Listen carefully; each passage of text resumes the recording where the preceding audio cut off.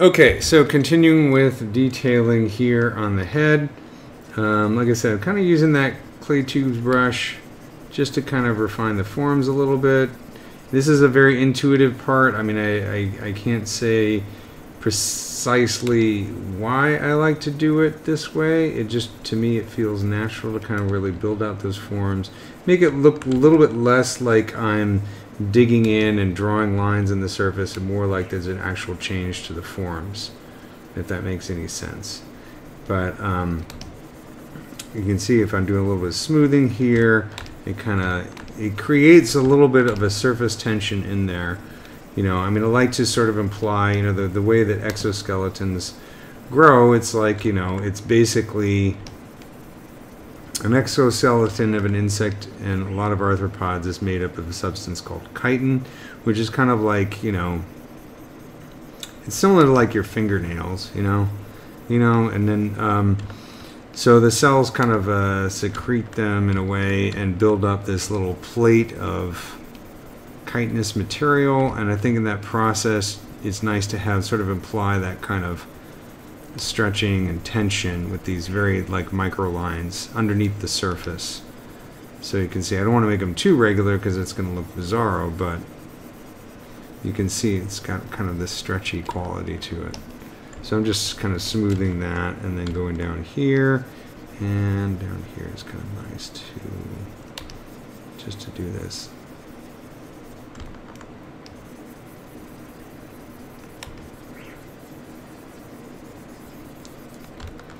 Okay.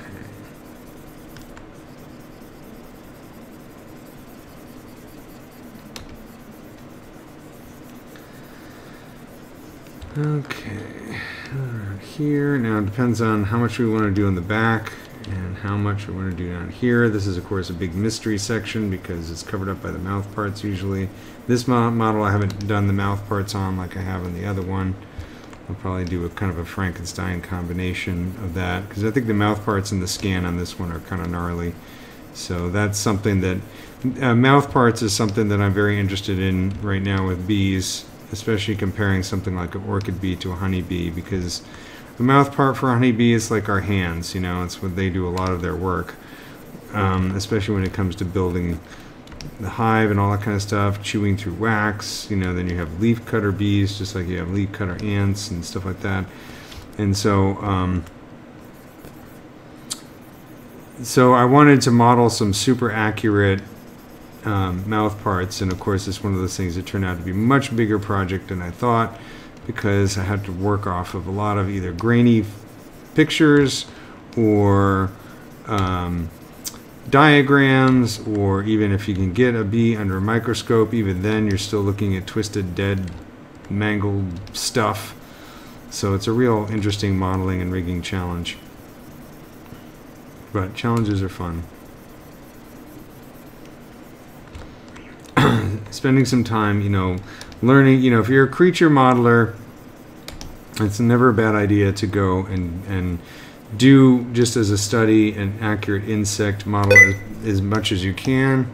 Sorry, that shocked me there.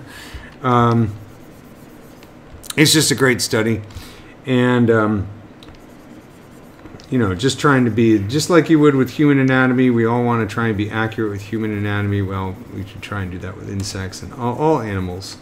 You know, we're always biased towards mammals because they make the most sense, but I find insects interesting because it's a completely different world. You have the muscles on the inside, and so it's a completely different way to detail these things. You have the skeleton on the outside, right? Exoskeleton. So you learn a lot of interesting things that you can apply to creature designs. You know, the more you do, of course, the more that you build up this sort of subconscious library of ideas that you can pull out the next time you're doing an alien, for whatever reason. It's just kind of another visual language that you can work on. Okay, so I mean, this is obviously something I could do all day long, but I want to kind of make sure I get more stuff covered. Okay, so that sort of undercurrent of wobbly detail. See how it's just not perfect? surface. I mean, it almost looks like the striations you'd see on like a mussel or something like that, which is fine. So now what I want to do is I want to create another level of surface detail here on top of what I've already done. So I might, let's mask this area right here underneath the eye. So again, we could play around with the surface noise plugin, which is one of my favorite parts in ZBrush. I use it all the time. Just to create a little bit more interesting surface. And again, if I'm looking at like the orchid bee or other types of insects, like a weevil or something like that, you might have very, you know, what's the personality of the detail that we're looking at? Is it regular dots pitting that where all the pits are about the same size and they're evenly spaced? Is there a variety? Is it more of kind of like a noise, a random noise? Or I think with honeybees it's going to be kind of a, you know, a sort of a noise pattern that is not super evenly spaced, but not also completely random at the same time, if that makes any sense. So I'm just going to mask this area, and then let's mask this here too. I'm not going to worry about the back of the head so much. Okay, so let's say that. And then I'll go in here to surface noise. Surface noise, and we're nice and zoomed in. So this is kind of the default noise right here. Not a bad place to start. I mean, you have that kind of interesting pitting. I like to play with the graph here a little bit, see if I can exaggerate it at all. Like this is not what I want. That's not quite the detail I'm looking for. Maybe something like this. Now that's starting to look a bit more like what I often see in close-ups of exoskeletons. That kind of quality to it. So let's see, make it a little bit exaggerated because we can always smooth it out a bit. Something like that. So I could go in here, and then I have this kind of overall noise. Now remember, if I'm using the surface noise and it's on, it's not actually applied to the geometry yet. Here's with it off, here's with it on. So there's a couple things I could do here to make this interesting. I could just do like apply to mesh. So now it's actually applied to the surface. And maybe what I'll go in here what I'll do is go in here, maybe smooth some parts. Because the other thing is I don't want, you know, perfectly evenly, you know, I want a variety in or contrast in the way that the noise affects the surface. Another way of looking at this is if you think about, you know, maybe some of these areas are a bit smoother where it might be a little bit more worn away. Oops.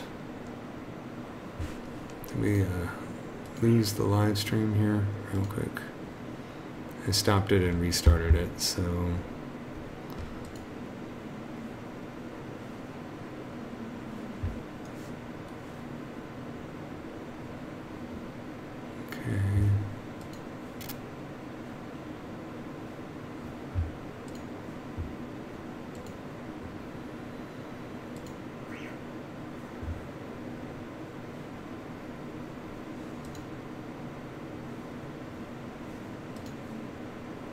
Okay, sorry, we had to stop and restart the stream. So hopefully that's not causing too many problems. This is a quick technical issue.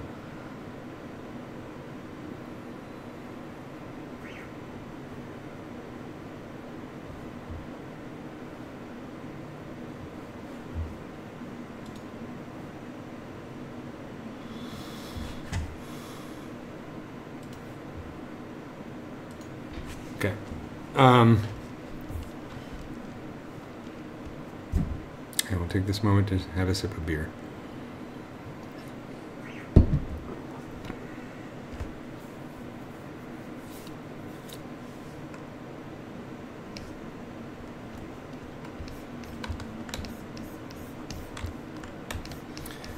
So just kind of doing a little bit of smoothing here to vary the intensity across the surface.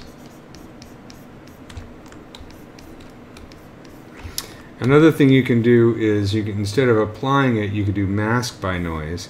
So that's just creating a mask. I'm going to hide the mask and maybe go in here with, say, like, maybe, I don't know, the inflate brush at a very low Z intensity and just kind of go across the surface. So now I'm just taking advantage of that mask, or you could even do an invert inflate. So I'm holding the Alt key. In this case, that's okay. But you can see how I'm getting a little bit of a different quality here from the mask than I am from just applying and smoothing. So it's something I like to experiment with. You can see I can bring up a little bit more intensity there with that inflate brush. And this is the kind of detail that I think is really fun to try and experiment with. By hitting a smooth, I'm going to hold the shift key and lower my Z intensity on the smooth brush, just so you can see that. So what I'm doing here, and this again, this is all intuition. So I have a mask applied, basically using the surface noise. So I hit Control H to hide it. And now I'm using the inflate brush to go over here and take advantage of that mask. And then I'll hit it with the smooth brush. And you can see now this, to me, looks a lot like what I see on insects close-ups. This kind of sort of pitting. Again, depends on the insect. It's going to be different depending on you know, the lifestyle of the insect, but that's the kind of detail that I think is really organic and looks really cool. And if you can come and get it to come through in like a displacement map, even better. So I'm just kind of playing with inflating and smoothing and that kind of stuff, maybe bringing it out here a little bit. And you know, a lot of these techniques that I've developed over the years, a lot of them come from just messing around, you know what I mean? And just making a mess, I don't like that, and experimenting. And every once in a while you come across something that's really cool, you kind of just sort of put it in the back of your mind as a technique, something you want to pull out later on in some situations. And that's why it's always good to spend time fooling around in ZBrush.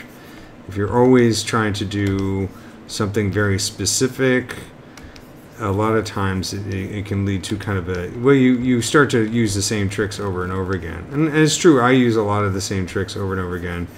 Kind of like a jazz musician, but the more tricks you developed, the more you can vary it. And then, depending on the situation, you can pull things out of your hat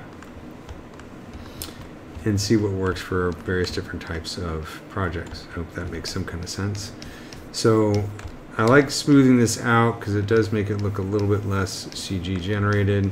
So I'm just using that inflate brush with the mask and pulling that out and smoothing it, maybe hitting Alt.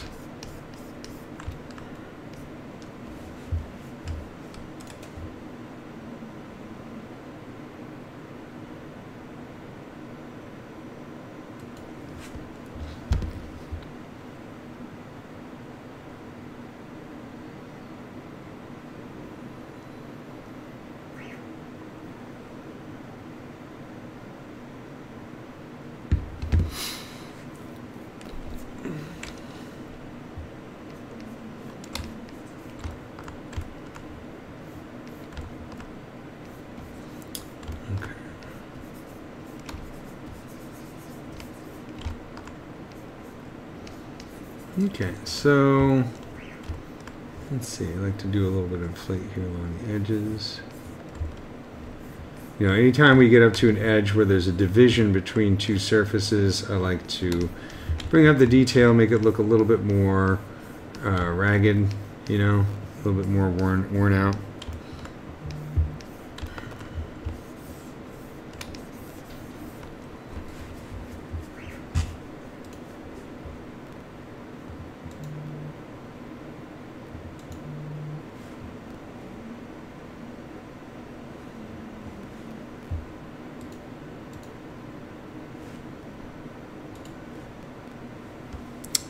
Okay, sorry if I missed the chat here for a second. I'm going to catch up and see any comments. Okay, cool.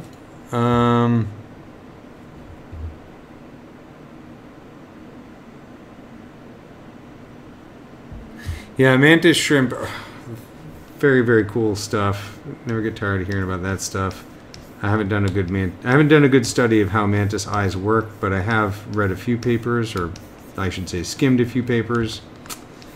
Definitely cool stuff, as they see in many different areas of the electromagnetic spectrum, as well as 360-degree vision and all that kind of good stuff. And it's wild. Okay, so let's say I have this kind of detail right here, and a controlled drag to clear the mask, and maybe pull out the old Damien Standard brush. It's still one of my favorites, and maybe lower the Z intensity. Just go in here and maybe some fine lines. Let's find a good Z intensity. Okay, that kind of thing. Because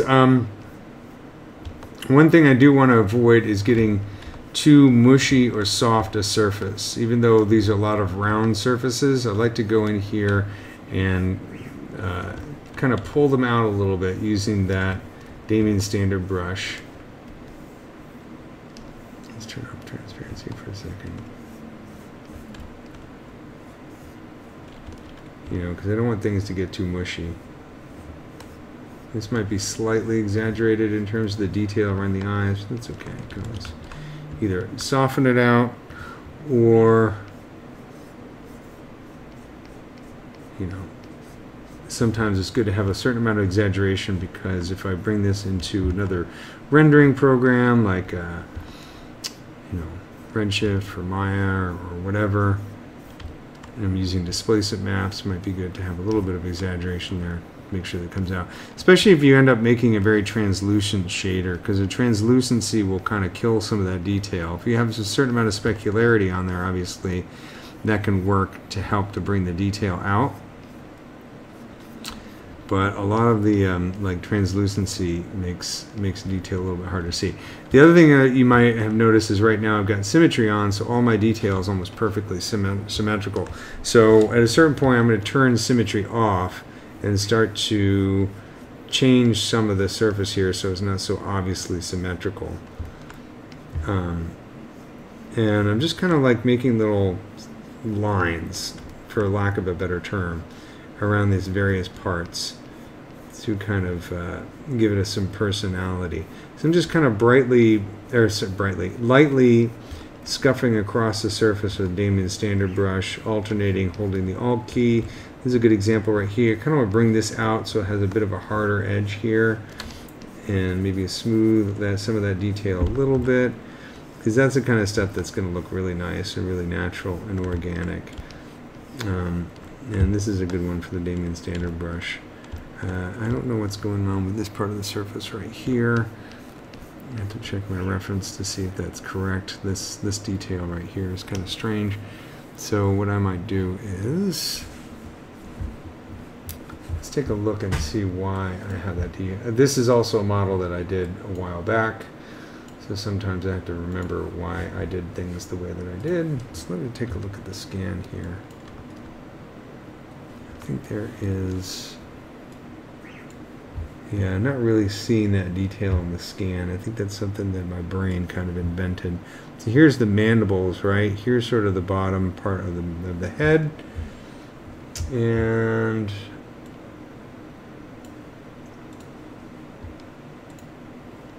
here's my head, so I think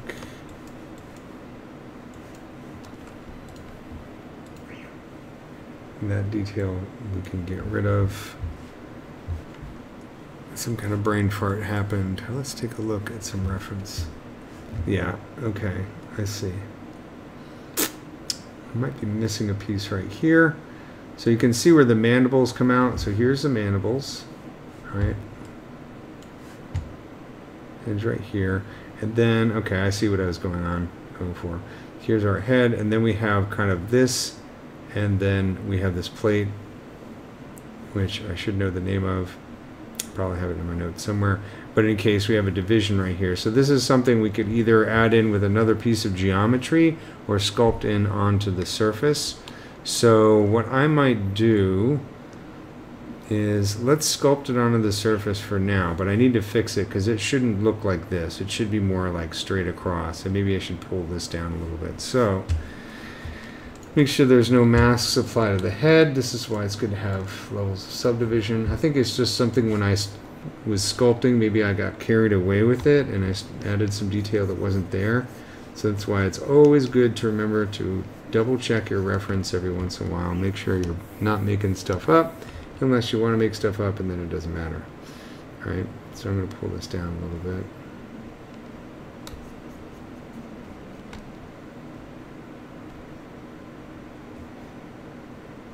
It's easy to get carried away with this stuff sometimes, but you know, I'm just going to smooth it out, and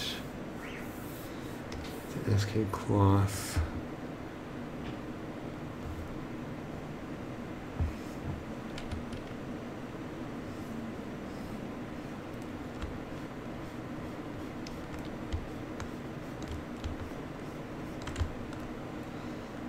This part's going to be covered with hair too, so let's get that clay tubes going, and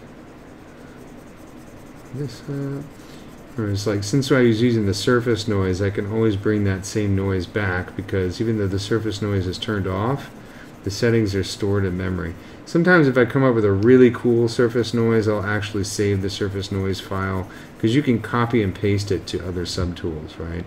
So like I might, like, if I really like the way this looks on the head, I might copy and paste that surface noise settings to, say, the thorax or the mandibles or something else. So you can kind of just reuse it throughout the model. And the copy and paste controls I'll show you in a second. They're found in the surface noise plugin thing. All right, so I'm just going here, and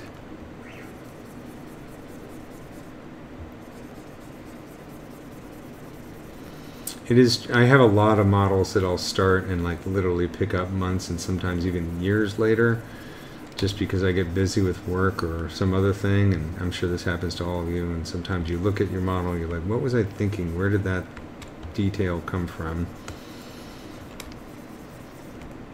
It's very strange.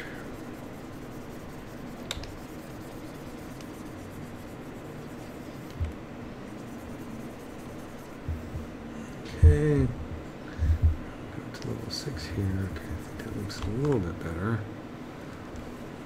All right. I do kind of like this kind of turn in the surface here, which I think I could be getting more of.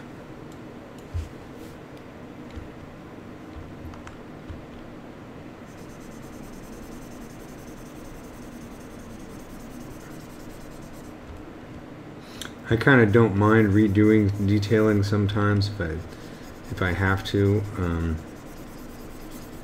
I'd rather fix something that's wrong and redo the detail than just try and convince myself that it's okay and live with it. Because I'm the kind of person I'll just wake up in the middle of the night and be like, my B mouth is wrong and I can't live with it anymore, and I won't rest until I fix it. That's why I keep redoing these things over and over again.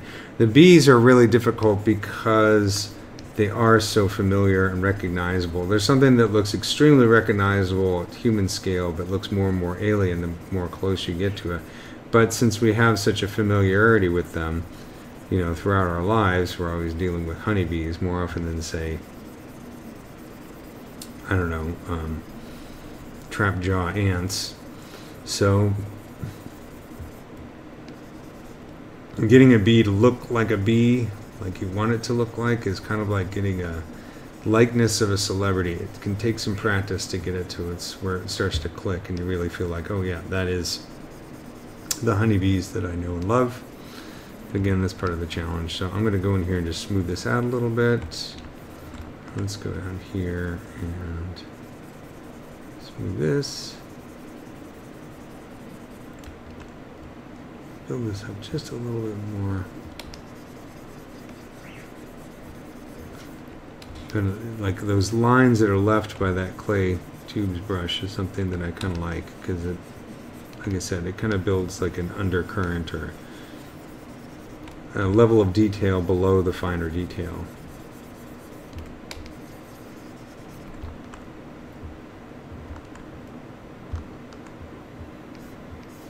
There's kind of like a quality here. It's like building up and then going in here. I'm just going to maybe bring up the Z intensity a little bit.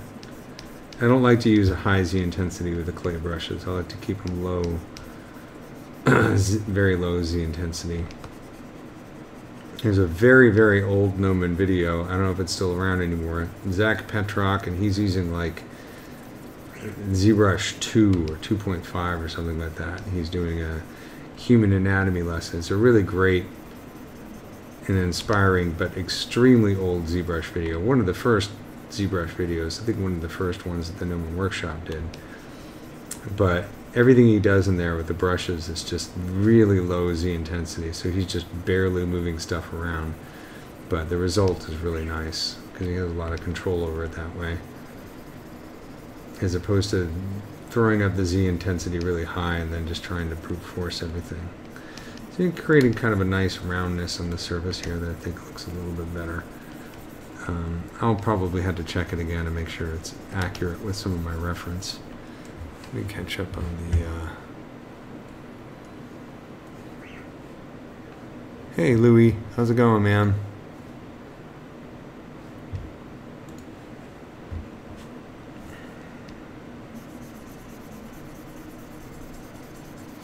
I enjoyed your fireside chat, Louie. It's inspirational. It roasted my chestnuts, if you know what I mean.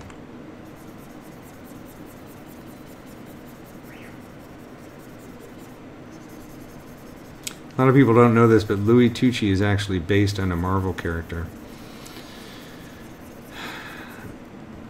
He's got like a rock band going. He's doing the fireside chats with the Pixelogic.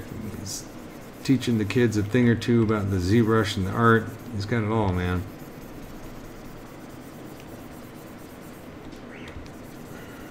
He's acting in movies. He's everywhere. He's the Louis Tucci is the it girl, but you know, in guy form.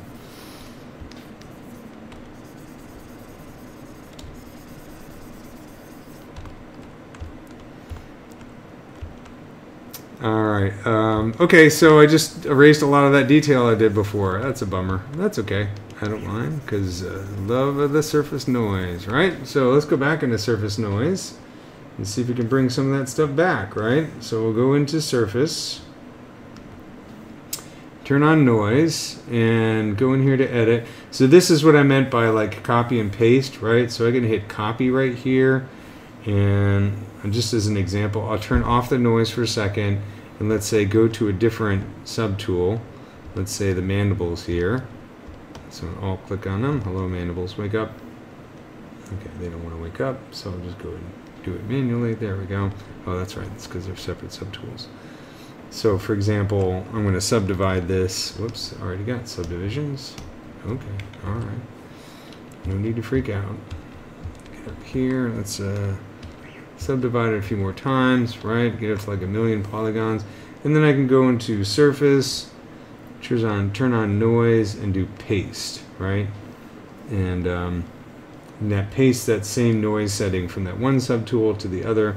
So it's just a nice handy thing to have, you know, one of my favorite features of surface noise if you want to get consistent surface noise throughout the surface.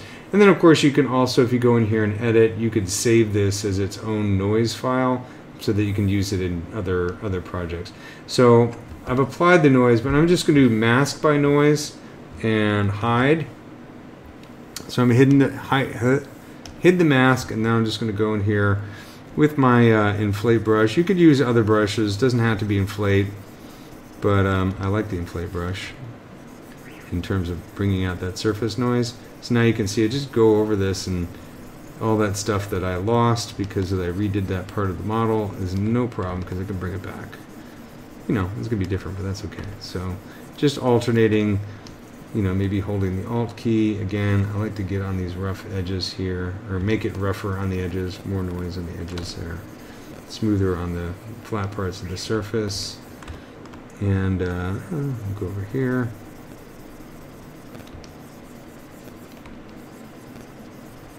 You also have the noise brush, of course, which I tend to use the surface noise as opposed to the noise brush, only because I've just developed that habit over the years. But the noise brush is really cool, And you can also use the noise brush on top of mask by noise. You know, you can combine these things. If you don't know what I'm talking about, if you go into the brush palette and I'll choose noise, this is a brush that has noise built into it, and you can edit that noise by going to the brush palette, going down to surface and edit, and lo and behold, we have an interface is very similar to the one that we see over here.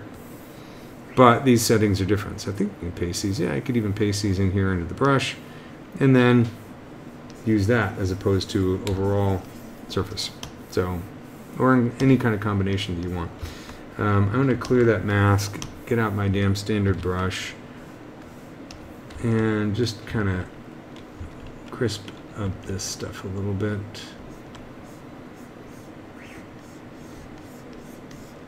I think to have a little bit of like crisscrossing to create that kind of detail, and hold the Alt key and bring this out a little bit. So I'm kind of thinking about, you know, imagine the very edge of your fingernail and what that looks like if you don't take particularly good care of your fingernails. You know, you get that kind of damage kind of stuff. So I'm kind of replicating that here. Thinking, you know, these are layers of chitin that have been built up over time, you know, whether before it molts or something like that, or goes from one instar to the next or whatever. Kind of what I'm thinking of. So I'm going to pull this out a little bit. And I'm being nice and messy with it because I like that. Let me pull some of this kind of stuff out and smooth that. Alright. And maybe turn off symmetry and create a little bit of a asymmetrical kind of look here.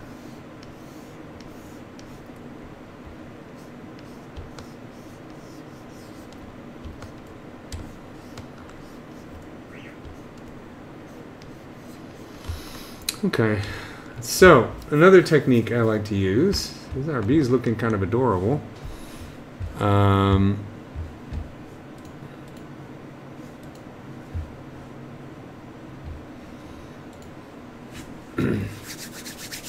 At this point, it's time to have a sip of beer. And another technique I like to use is clay polish. And I abuse this technique a lot. If anybody of you followed me before, you know that I use this all the time, probably too much, but I just wanted to demonstrate it because it could be kind of cool. So what is clay polish all about? So if I go into geometry and go over to clay polish, and I'm going to use the default settings, but if I just hit clay polish, right, it's going to do like an overall polish to the entire surface. So you see how that detail kind of got knocked back a little bit because we just like hit the whole thing with a polish brush at once. And I like that because it does knock back the detail a bit and makes it look a little bit more organic. But the other thing that I like is if I take a look here with the flat color, you can see that by hitting it with clay polish, it's left a mask here, a very, very faint mask just along the edges and just part of the noises. That's part of how this button works, right? So what's cool about that, go back to my startup material, I can hit Control-I to invert that mask.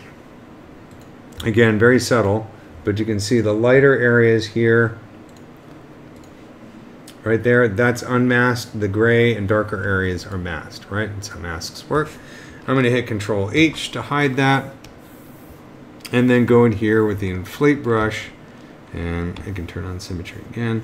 And now what I can do is, because that mask is there, I can start to use the inflate brush to kind of bring out these details, and now you can see I get kind of another interesting quality of detail. Maybe I'll hit with a negative inflate as opposed to positive. So I'm holding the Alt key, and it's a little bit too weird. It might not work in this particular case. Maybe it doesn't quite look the way I want it to, but it's always worth a try. But you can see how it's bringing out, this is what I like right here.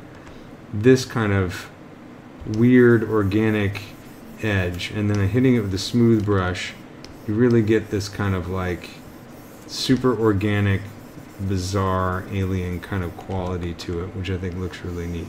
Doesn't always work. Sometimes it kind of screws up the personality of the detail.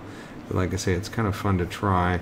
And you get kind of a weird kind of pattern here. If I hit the smooth brush a little bit more, so I'm just alternating inflate and smooth, but you get this. To me, I think that looks really cool.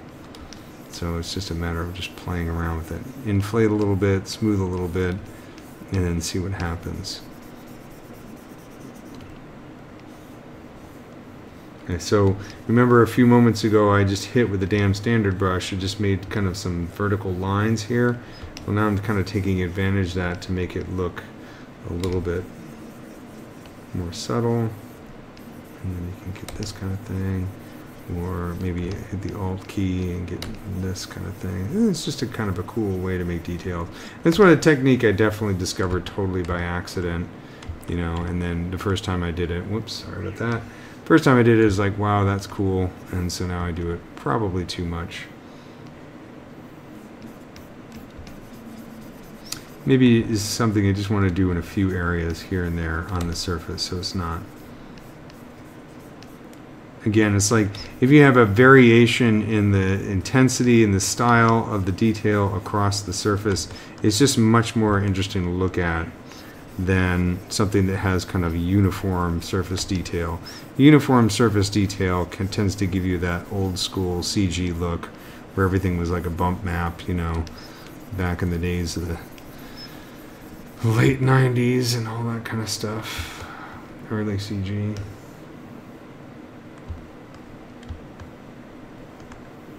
Wish I would stop doing that every time I let go of the button. I got a 3D mouse. Let's use my 3D mouse. Nope, it's not working.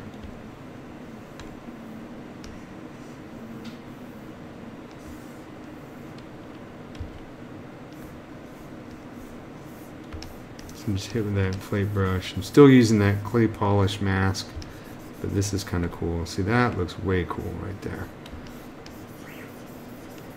That's what I'm going at. So you can kind of see the way I do detailing. It's really just like overlapping passes. That's too much. That takes advantage of, you know, things I've already sculpted from a previous pass. If I can incorporate it into a mask or incorporate it into that kind of thing. Kind of like what I was doing the last couple weeks. I was doing poly painting, but I was still sculpting a lot of detail. Or I was like taking advantage of a lot of detail that I'd already sculpted and using that as part of the poly paint. And that I would do the same thing for this. Although with the honeybee, it's going to be a lot of dark browns and reds and very, very subtle variations in color, as opposed to like a hornet or a wasp that might be brightly colored. At least we're talking about the head here. Obviously, the abdomen of honeybees has those telltale stripes. I'm going to undo that because I think that I don't like the way that looked. Just dusting it a little bit with the inflate brush here and there, and then hitting it with a smooth brush.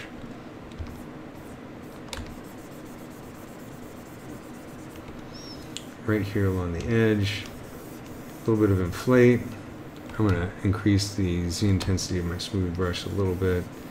So, you know, I'm smoothing, but I still have that mask, that super fine mask applied.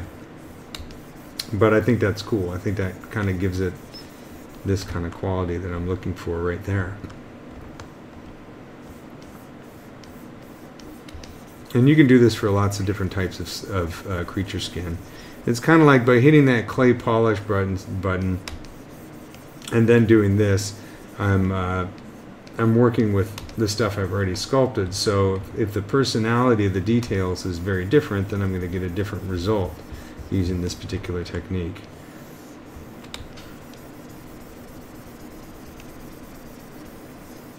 But like this looks nice and organic and cellular.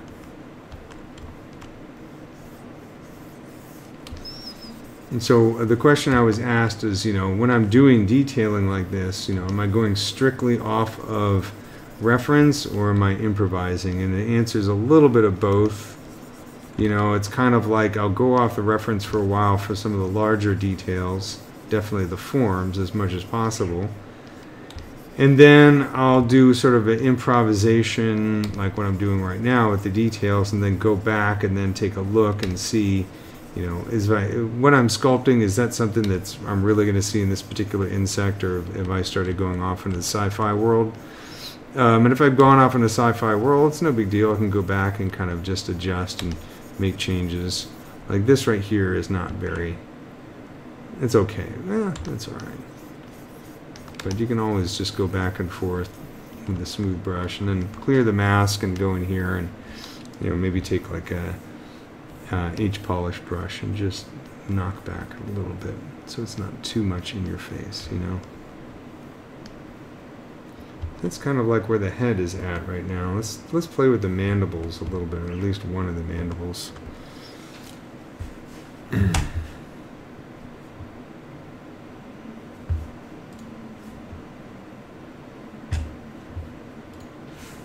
And I'm gonna first, I'm cold. Studio, it's cold at night. Okay. We have 20 minutes left or so.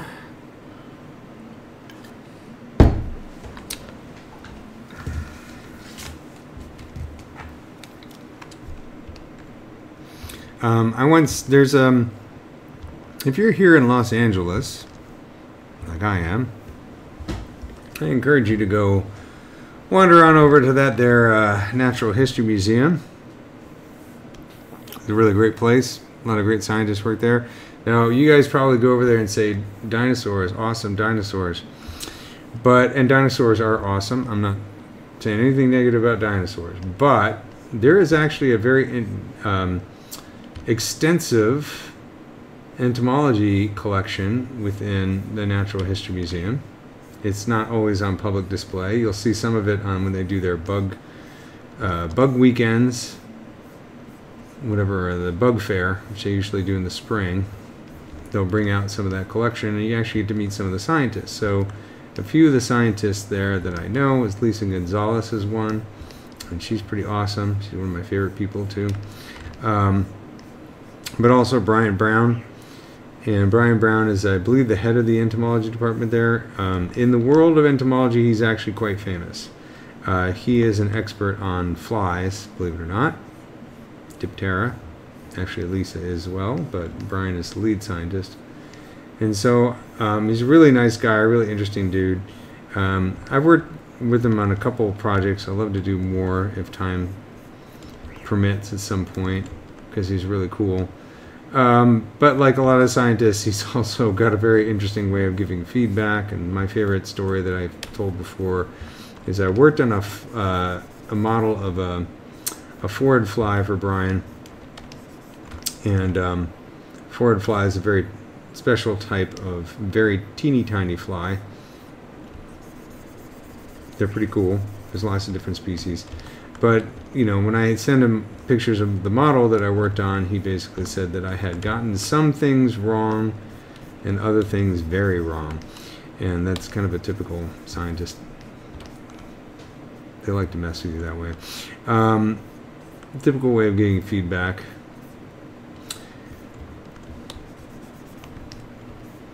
So even when you have like all the great reference and everything, it's still wonderful to have an expert eye tell you if you're completely off.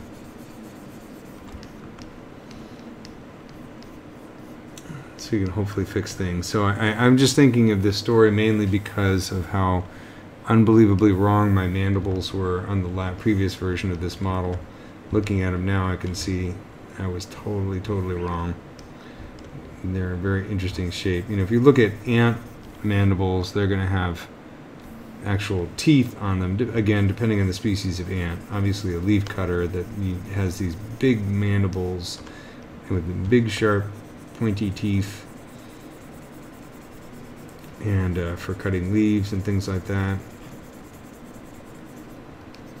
But honeybee, not so much. I think it's more like a knife than it is like a saw. But also you can tell it's it's a scoop. And the mandibles I had in my original bee were totally wrong because I didn't have a scoop. I had something that looked more like a shovel. Maybe I'm splitting hairs here, but it's definitely not the right shape and definitely way too thick. This is such a much more interesting shape. And I'm just kind of going through here and kind of playing with some detail. And again, using that clay polish brush, sorry, not clay polish, TW clay tubes. TW is for Tomas Wittelsbach, so this is one of his brushes. He streams occasionally, so you can always talk to him about if you can get one of his brushes from him. He's a good friend of mine. But I'm using this, again, as kind of like a sandpaper kind of thing, just roughing up the surface while at the same time kind of working on those forms, kind of bringing them out a little bit more. Again, you want to look at reference. So you can see it has a row of hairs here coming out. You can see these little pits right here where hairs come out, and some of these other lines. So I'm kind of messing with that kind of idea. You can see that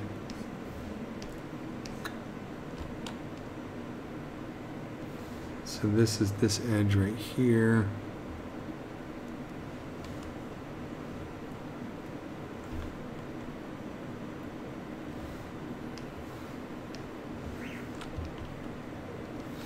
I'm going to go in here and take my SK cloth. This really is my favorite part of the process. Takes a long time because there are so many different parts of the bugs. You know, I'm doing just, all I've done tonight is just the head, the eyes, and one mandible. So you can imagine, you know, I still got to go do the thorax and all 6 legs. I'm going to do 3 pairs of legs. There's also the wing veins, the muscles for the wings, which is something that I'm always working on trying to get right. I think this could be a little bit more like this. So it's a little bit straighter.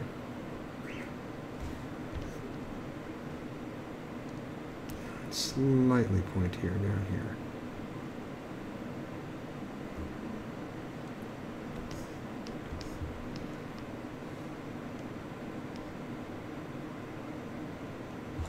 I think I overdid this right here, so I'm going to go back with the clay tubes and maybe I mean, I like the line overall, I like the detail it's getting, but it's a little bit too prominent. So I'm just going over here. Now I'm doing, in this case, the mandibles are arranged in a somewhat asymmetrical way, so I'm just doing one mandible at a time. You know, if I want to save time, I could just work on this one and then just literally mirror it over to the other side and reposition it. I don't feel like making all the details on the other mandible as well. And one way you can do that is using the mirror function in Subtool Master, this one right here. The nice thing about the mirror function is that it will keep levels of subdivision. So I won't lose all this work, as opposed to like a mirror and weld or just, you know, that kind of, it's just a nice plugin to use. I don't know what I'm talking about. I'm just babbling at this point. Okay, I like that. Now what I want is, I have a line that comes down here.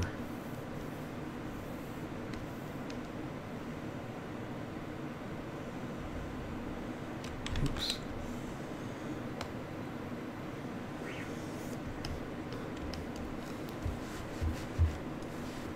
Looking at this kind of line right here. It's tough because it's also the angle that I'm viewing this at in the picture. Some of these forms are a bit more exaggerated than others, so like this curve I think needs to be a bit more prominent. And then we go back with the clay tubes. TW clay tubes, and maybe bring this out a little bit more, these forms. This should have back face masking on by default, but let's double check. I'm not too worried about the inside of the mandible. And now what I'm going to do is I'm going to use that 2W clay tubes to kind of soften this a little bit so that it looks more like a change in form and less like a line that's just been carved into the surface. So I'll do that a lot, where I just like make a really obvious line just into the surface, and then I'll come back with TW clay tubes and then just kind of soften it, round it a bit, make it look more natural. And that's definitely something that I've learned from Tomas. The way that he sculpts kind of changed a lot of the ways that I approach ZBrush. Alright, so then I'll just hit it with a smooth brush a little bit overall. See how that looks.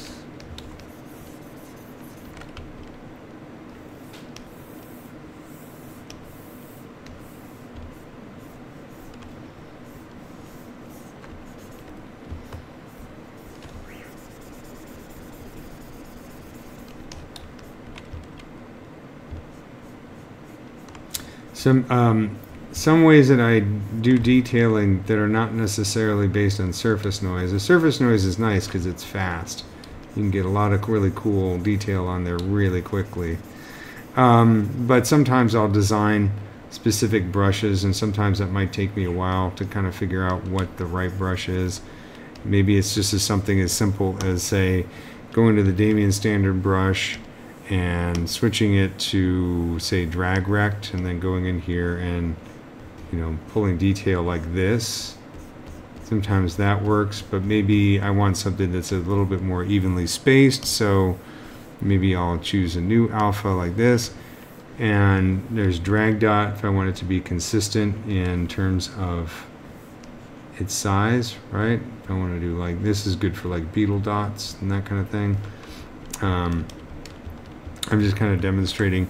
Another, you can use the new drag stamp stroke type.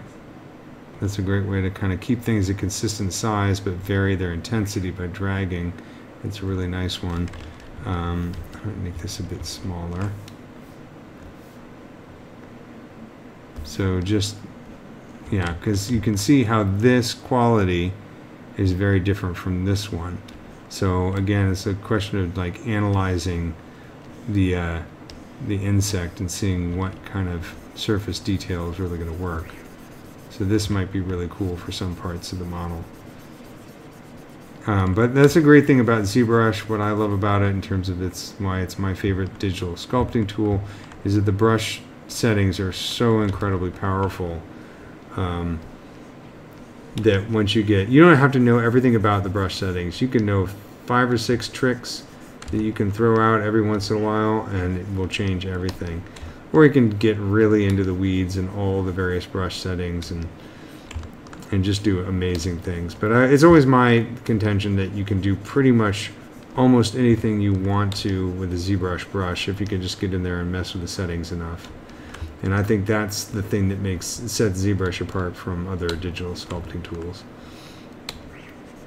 But I'm just kind of playing with some like divots here. And then maybe if that's too much, I'm going to shift D to go down a little bit, get my smooth brush and maybe smooth that out a little bit just to make it a little bit less obvious, and then hit D to go up, smooth a little bit more. Right. And then I can go in here and maybe use that surface noise. I think this is the one I copied and pasted. It is. So I'm going to use this, but I'm going to do mask by noise and then hide the mask. And I'm just going to use this in a few little places here and there.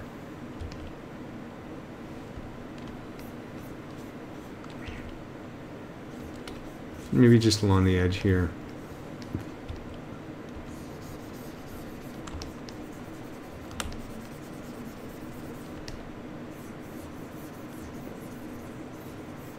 Here and there. Let's make it look nice and organic. And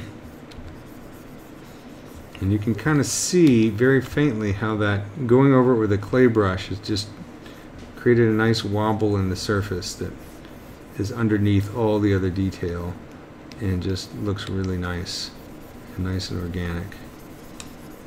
So let's say I have that going, and I'm going to clear the mask.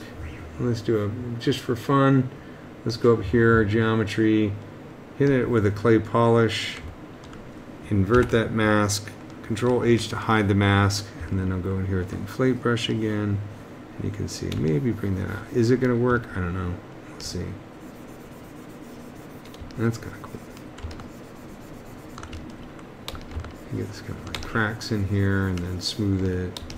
I use the smooth brush. It's probably my favorite sculpting brush. I use it for everything.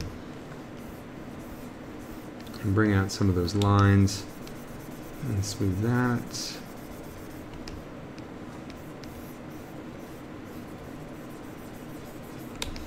And there you go.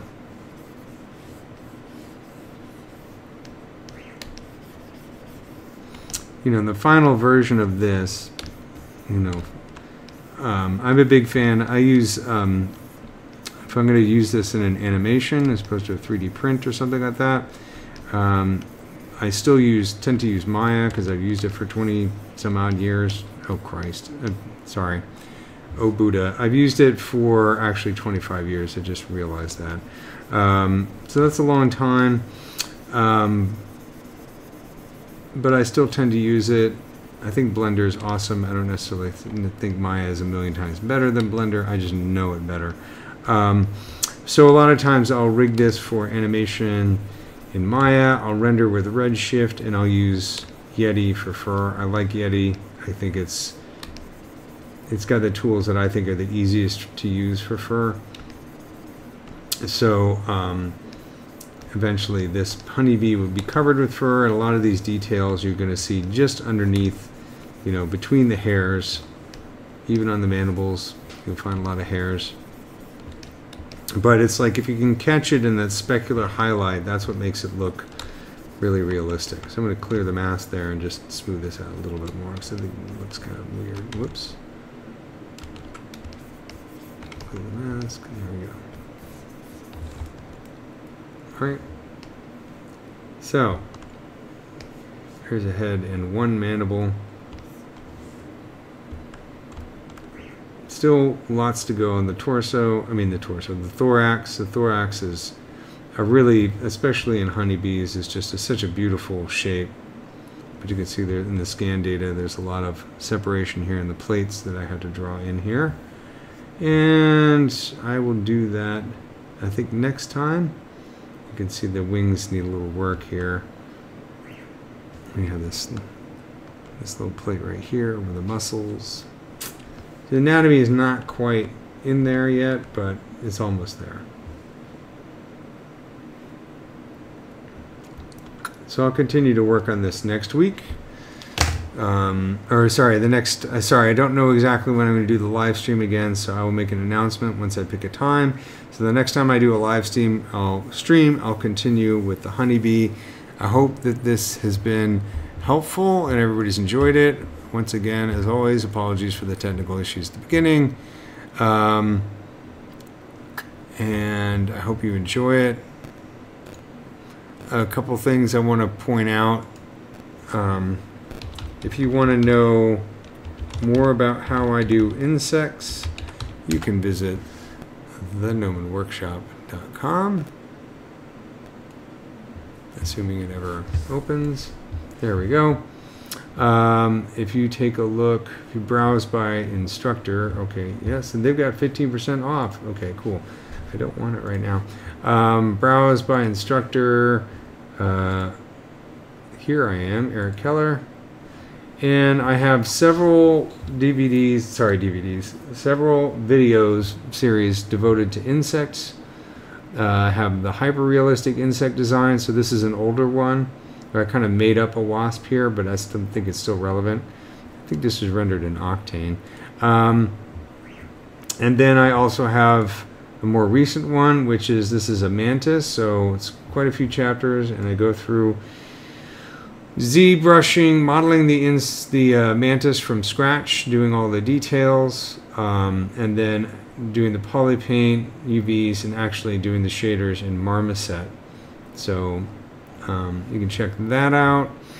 And then you can also check out, speaking of fur, I have a realistic jumping spider that I did. Again, ZBrush. This one is ZBrush Redshift for Maya, and Yeti fur. So a lot of my techniques and a whole lot of chapters. And then, of course, also, as I mentioned before, entomology animated. Check out my video series on insect vision because I spent a lot of time on it and I think it's cool. A lot of ZBrush in there. And I also have a section on entomology animated where I have some YouTube videos or links to my YouTube channel which has more insect stuff on it. So time lapse of this beetle and my emblypygid and my damselfly. So a few things on the YouTube channel. And you can also check out the past streams where I've worked on some of this stuff. So if you're really just desperate to hear my voice, or you could call my twin brother. He sounds just like me, but he'll just make stuff up. Once again, thanks everybody. I really appreciate it. I hope you enjoy the stream, and I will see you next time with more bugs and spiders and things like that.